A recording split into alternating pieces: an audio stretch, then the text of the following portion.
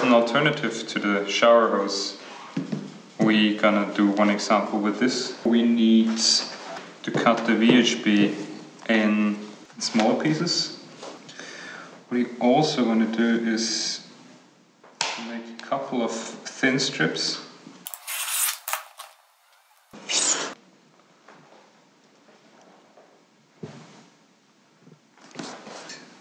With this reinforcement, the material is a lot more stable,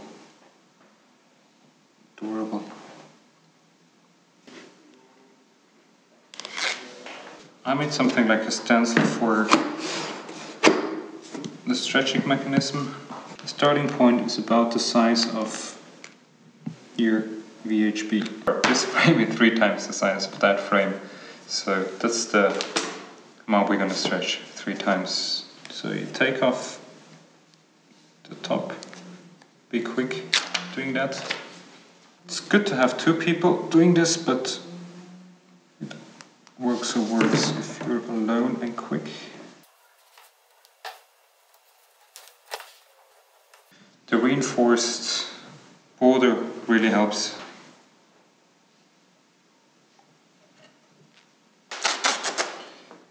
So now it's best to apply some tape. The VHB doesn't stick too well on wood.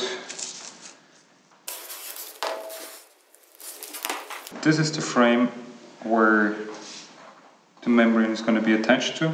The stencil is 2 millimeters smaller. In the middle of it, I'm going to attach a bit. Again, the stencil I'm using is 2 millimeters bigger than that. And put it approximately into the middle. These are carbon nanoparticles.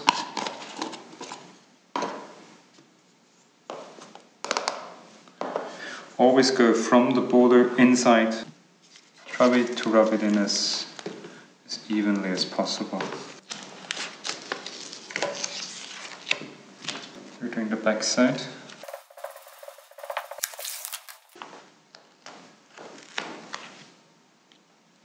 I've sanded the inside of this edge, this one.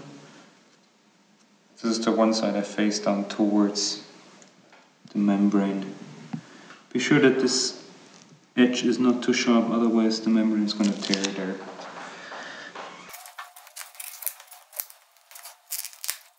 So it's carbonized on both sides now.